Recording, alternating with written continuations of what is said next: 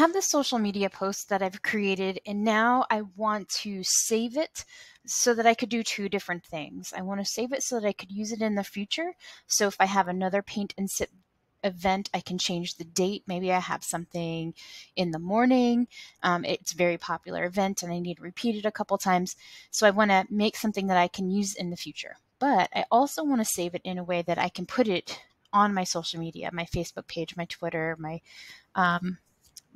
Instagram account. So the first thing I want to go to is at this top left, there's an area that says File. And it has a fake name in it. It's the name of the original template for Kite Day. So from the last lesson, I picked a template for kites, which is a kite day on January 14th. And I want to name it Paint and Sip Event.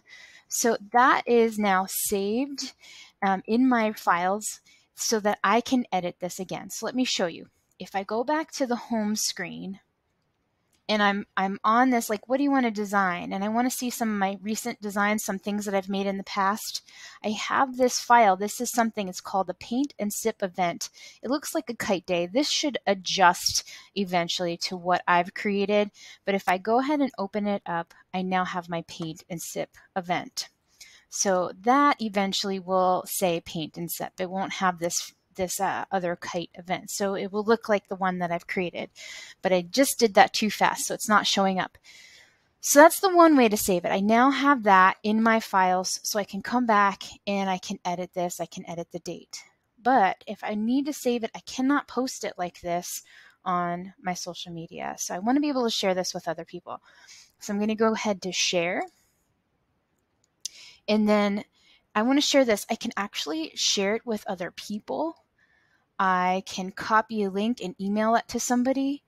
If I want, I can set up my Instagram accounts, but I don't have that. I just want to be able to download this. I can print it. I can share it. There's other options that you can explore. I want to share it to LinkedIn or whatever.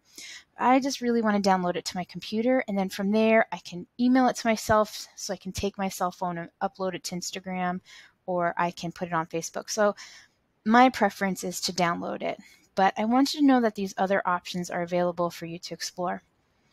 So now the trickiest part is knowing how to, like, what format should I save it as? There's all these different formats. There's a JPG, PNG, PDFs, MP4s, and GIFs. And how do I know which one? And the cool thing is it gives you first a suggested option. Complex image, that's kind of what I have. I'm going to pick a JPEG for this one, a JPEG, because that makes it a small file. I like uploading JPEGs to anything web related. They load fast. Not that that matters in today's, it's just a habit I got into many years ago. PDFs is something for like documents you want to email or print. An MP4 is if I have something that has sound and it is animated. And this is not animated, nor does it have sounds. It's just a picture. A GIF is for an animation, something that's animated that has no sound. So if I have just things flying in on this, I might want to save it as a GIF. And it would probably highlight as suggested, but I wanted you to know the different file types. And it gives you a suggested. And most of the time, you could probably pick whatever is suggested. But I do want you to take a look at these. And I'm going to pick a JPEG for this one. And I'm going to go ahead and download it. And you can start creating your next design if you want to. But you can see that I have a new file that I just saved as Paint and Sip. And it went into my Downloads folder. So I'm going to go to my Downloads folder. And there's my Paint and Sip event. And I can now upload that image to my social media, or I can print it, or I can do anything I want with it. But it's a flat image.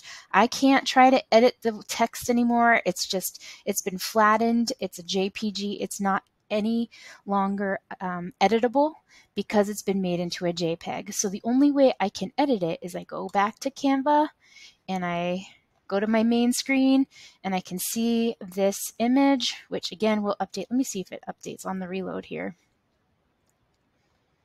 Well, it should reload to another time I come in here, but I would see that Paint and Sip. I can come in here and change the date or whatever I need to do. So I have my file both saved so I can edit it, but I also downloaded a version so I can post it to social media.